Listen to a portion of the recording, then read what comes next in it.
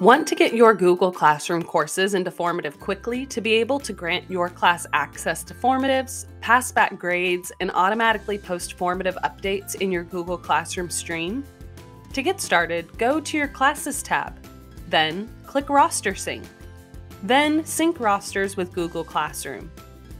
When prompted, select your account associated with your Google Classroom.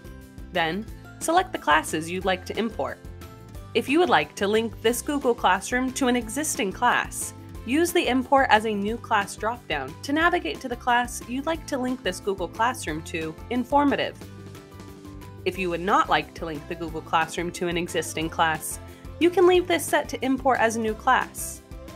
Under the Org dropdown, select the organization you'd like to associate this class to.